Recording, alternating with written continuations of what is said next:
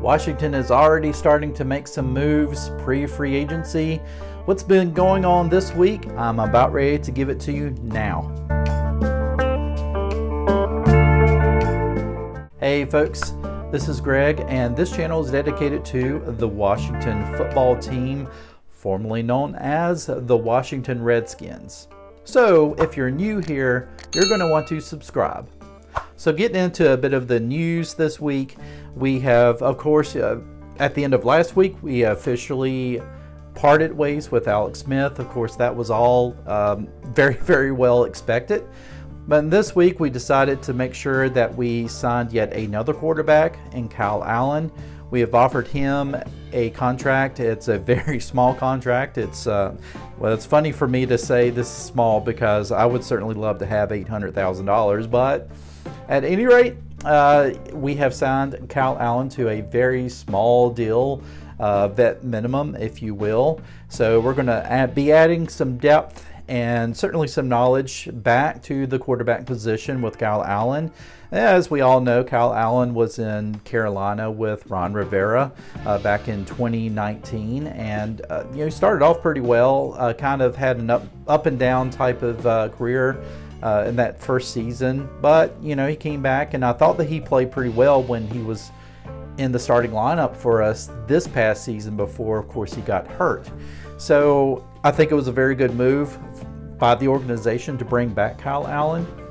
If anything, he's going to provide knowledge that he can help with the other quarterbacks, and certainly as well Taylor Heinicke, who also has a good bit of knowledge when it comes to the offense as well. So there's two quarterbacks that have great knowledge with this offense, with Scott Turner's offense,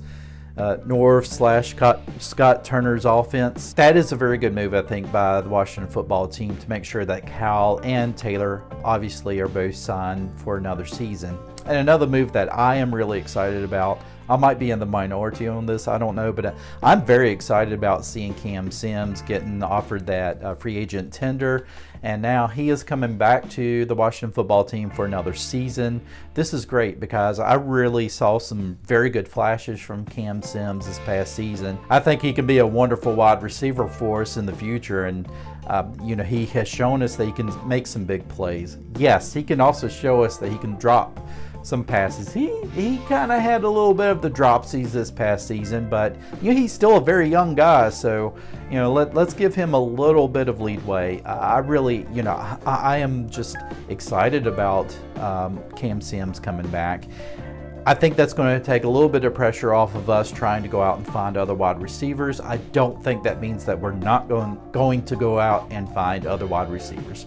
Obviously, I think we are still in the market to try to pick up some possible big name wide receiver. There's been a lot of people have said, stuff about Curtis Samuel could definitely be a possibility.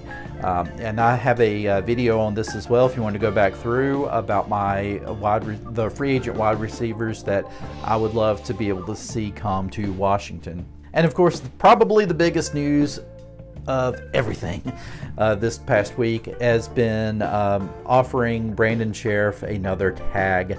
So we've tagged him yet again. This is the second time in a row that we have tagged Brandon Sheriff.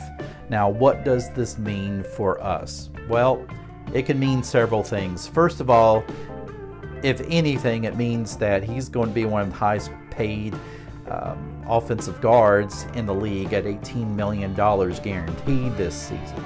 Now, obviously, that's not an extremely cap-friendly contract, although that we do seem to have the money right now. But keep in mind, this is something I have to realize in my daily life, is when you have the money in your bank account, that doesn't mean that you can just go out and freely-nilly just start, just spending money because we have plenty of money, and then before you know it, you're looking at the cap and you're looking at all of your limitations, and you can't sign players, you can't re-sign players, you can't go out and sign new players. And so you have to look at this also from the financial aspect. Yes, you want to at least secure the fact that you have Brandon Sheriff's services for next season. But you also want to make sure that you continue the negotiations with this, and from what I've heard, both sides are very responsive to each other. They're open, they're talking, so it's not that, you know, one side is just being, you know, playing hardball per se. I think a deal is going to get done, and I hope it does. I think it's going to be a good deal for Brandon Sheriff, and it's something that we obviously need to do, because when it comes to offensive linemen, the offensive line itself, let me tell you, you have to make sure that that offensive line is gelled, because here's the thing. We saw it with the Super Bowl with Patrick Mahomes, and just, you know, how much he had to run for his life in the Super Bowl. Now, he had two tackles that were, I believe, injured, if I'm not mistaken, and actually we just learned today that both of those tackles have been cut. So they may be options to bring into Washington possibly, I don't know. But, you know, just the simple fact that you want to make sure that your offensive line, you've got your good quality players back. And let's face it, Brandon Sheriff is an all-pro. Let me say that again. Brandon Sheriff is an all-pro. You don't find very many all-pro players in this league, and that is a big difference between a player being recognized as all-pro and being simply a Pro Bowl player. Pro Bowl players, usually they're voted in because of, you know, popularity contest. You know, they're part of the cool kids in the school. But an all-pro, I mean, he has definitely earned that title. And so knowing that Brandon Sheriff is not somebody that you just want to say, you know what, love to have him, but we don't need him. We can find somebody else just as good that we can replace. No. Brandon Sheriff, you need to re-sign him. Now, on the other side, there's always possibilities that Trent Williams could come back. I've heard, you know, scenarios about that. I don't see it happening, but let's face it, you know, if Trent Williams looks back at the Washington football team, he would be back playing with his buddies again. You know, Morgan Moses is still here. Of course, Brandon Sheriff. You know, all of the guys that he was against are gone. You know, Jay Gruden, I don't believe he was ever a Jay Gruden pro guy. Definitely was not a Bruce Allen pro guy. Bruce Allen is gone. And, you know, there's a new coach, there's a new regime, there's a new front office. So it's really, honestly, it is a different team. So, you know, if we were able to secure Brandon Sheriff and somehow could lure Trent Williams back into Washington, how great would that offensive line be? It would be a very solid offensive line. Having said that, I don't know if we're actually going to do that or not. I think we're kind of waiting to see how Charles, you know, recovers from his injury that he had. I think we had high hopes for Shaquille Charles, and so I think we're waiting to kind of see how that kind of works out. I mean, the offensive line actually didn't do such a bad job this past season, so, you know, I don't know if we're in such a shape that we need to bring back someone like Trent Williams or not, but definitely Brandon Sheriff, we have got to bring him back now. There's always the possibility that we decide, since we've tagged him, that we're going to do a tag and trade. That is always on the table. Now, if you're tagging Brandon Sheriff and then you're turning around and trading him, then who knows? I mean, that might be what happens, and I would be a little bit more receptive to that idea rather than to just tag him and say we're just going to play him on this $18 million deal, because then your chances of re-signing Brandon Sheriff for the 2022 season goes downhill fast. So, you know, I mean, you're probably looking at least a you know, I'm not a stats person per se, but you're probably looking at a 50% at least decrease of chance that you're going to re-sign Brandon Sheriff. So if they're wanting to have Brandon Sheriff for the long haul, you want to lock him up for the long haul, you need to get a deal done now. So yes, a lot of moves happening, and then finally, it's not necessarily Washington football related, but it kind of is, because this deals with the quarterback, and we have been tied to every single quarterback, it seems like, that may remotely have a chance to move on to a new team this season. And of course, I am talking about Cam Newton. There were a lot of folks who had us pegged to try to bring Cam Newton in, because why? Well, because we have Ron Rivera, first of all, and then secondly, because that we have Marty Herney, who drafted Cam Newton. So those two guys, you know, we really, you know, I could definitely see the point. All right, you've got the guy who you know, drafted him here. You've got the coach who coached him for a number of years here. So it just makes sense, right? And yes, it does make sense. But we're seeing that Cam Newton has signed another one-year deal to come back to the New England Patriots. And honestly, I think that is a great move for Cam Newton to go back to the Patriots. I think this year, Cam Newton is going to be a lot healthier. And so I think he's really going to have a better season. I'm going to keep a close eye on his shoulder, because, you know, shoulder injuries, man, I mean, shoulder injuries are very tough to come back from. And you know, especially if you're a quarterback, you have a shoulder injury, sometimes you never actually recover from that fully. And so I'm going to keep a close eye on Cam Newton and kind of, you know, see how he plays this season. But I honestly expect him to have a better season. He didn't really have an off season last year, and of course, well, nobody really had an off season last year, but Cam Newton did not have an off season last year. And I think that this year, I think that he is going to have a better season, because he's going to have at least 1 year under his belt being in the Patriots system and learning things and knowing how things work.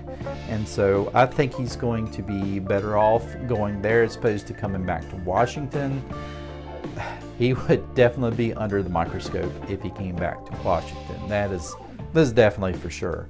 So in a way, I'm kind of relieved. I'm happy for Cam Newton. I've always loved the guy, you know, just because he's done so much for kids, and you know, outside of football, he is a very great humanitarian. I mean, he really is. He's a great guy.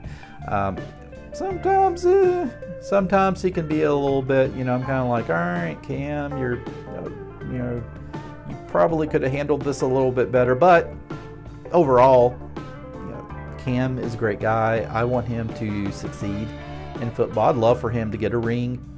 Don't really love the fact of the Patriots getting another Super Bowl trophy, but anyway, I wish Cam the best. But that is one quarterback that we can kind of mark off of our list as far as quarterbacks that we are going to try to go after in free agency. And right now there's all this talk about Russell Wilson heading to Las Vegas. I don't know how that's going to work, simply because Las Vegas, they don't have the cap space. They're going to have to probably offload a lot of players. Now, I do see them offloading Marcus Mariota, which is why I feel it's almost a lock that Mariota is going to come to Washington. I just feel it. That doesn't mean that Washington is not going to try to go into the draft and draft a quarterback, but I really feel like that's almost a lock for us. I could be wrong, and it's probably not the most popular move for this team. There's a lot of fans who are like, ugh, no, please no, Lord, no, don't bring Marcus Mariota in. But honestly, I do see it. I think honestly, we are more likely to bring in Marcus Mariota than anybody else. We are obviously not going to be in the sweepstakes for Deshaun Watson. I mean, that's just, no. You could just hear, if you go back and watch the pre-free agency press conference with Ron Rivera this past week, you will kind of catch up on the hints of they're not going to go out and bet the farm and, you know, just risk the future for one player. They're not in the process for that. Yes, they were looking at anybody and everybody, but the simple fact is they are not going to come in and just like, you know, give the world to another team just for that one player. It's not going to happen. So that's why I don't think you're going to see them in the Deshaun Watson sweepstakes. Maybe still Russell Wilson, but you know, I don't know. I think if Russell Wilson kind of, you know, I think if there was an opportunity they could get him, but with this whole thing with Dak Prescott's big mega deal that he just signed with the Dallas Cowboys, that really changes everything with these off-season moves for quarterbacks. And that's why I'm really beginning to think that a lot of these big name quarterbacks that were pegged to move on are going to wind up staying with their teams, because not players, but other teams are going to look at what just happened with the Dak Prescott deal, and they're going to be like, no, we can't do that. We can't afford that. So I know that we've heard about all this talk about, you know, Russell Wilson's split with Pete Carroll, and that relationship seems to be, you know, fracturing as we speak. Then again, this is the media, you know, so a lot of things can be fed to the media just as smoke screens. And at the end of the day, I don't know, I'm starting to feel like Seattle is probably going to hang on to Russell Wilson at least this season, because I just don't know if other teams are going to be able to pony up as much for these other quarterbacks as what the Cowboys did with Dak Prescott. Now, as far as the move for what happened with Prescott, congratulations, Dak. You got a great deal there. I know Kirk Cousins is probably thinking, you know, because Kirk Cousins is the one that kind of opened the floodgates to all of this. Dak, you know, congratulations. Can't say that I'm wishing you luck because you're a Dallas Cowboy, but Dak is a very, very solid, very good quarterback. I mean, honestly, I think Dak could probably carry a team to a Super Bowl. I don't think it's going to be the Cowboys, though. I think it's going to be another team. But that being said, maybe that's more of me saying I don't want it to be the Cowboys. Of course, I'm a Redskins fan, football team fan. That's why I still feel like it's going to be Marcus Mariota that comes to Washington. And I think we're still going to wind up drafting a quarterback. I really feel like that is going to happen. So I'm opening up the floor to all of you. Let me know what you think is going to happen. Do you think we are still in line to try to get one of these quarterbacks who have been rumored, who's the possibility that they may move on, such as Deshaun Watson, such as Russell Wilson, and Sam Darnold is always an afterthought, but you know, Sam Darnold, the Jets are shopping him as well. Who knows? Maybe Sam turns into a great quarterback with another team. It's always a possibility. I don't think he's that bad of a quarterback, actually. I think he's had a bad situation offensively with the New York Jets. But at any rate, let me know in the comment section what you think. If you enjoyed this video, please give it a like, share it to your other friends who are sports fans, football fans, Redskins fans, football team fans, whatever you want to call it. And if you're enjoying this whole channel, then please consider subscribing to this channel. I am trying to bring some great content to all of you, all guys, gals, whatever, each and every week. So with all that said, hell to the Washington football team.